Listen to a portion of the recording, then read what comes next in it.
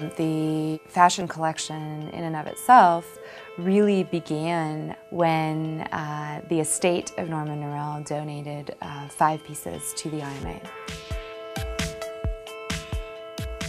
That was sort of a departure point where a decision was made curatorially to focus on the designs of Indiana designers.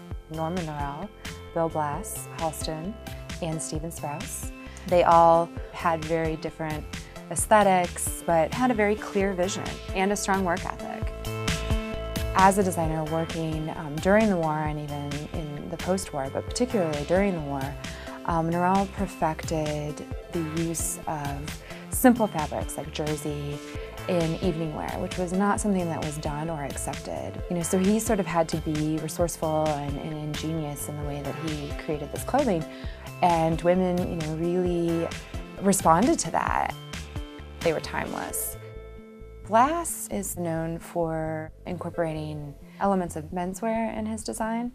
He used tailoring techniques in unexpected ways. Halston is a minimalist. Unnecessary closures or any types of frills or darting, things of that nature, he didn't use it. And so he became very well versed in the art of draping and pattern making. All 3 of the older designers were influential in Sprouse's development. From Halston, he learned the art of fine construction, coupled with never compromising on the quality of fabrics that you use. Sprouse was a designer who really looked to the streets for his inspiration.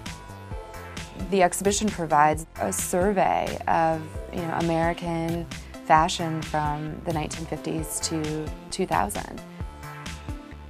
To look at all of the pieces in the show, you're able to sort of see that historical transformation in clothing.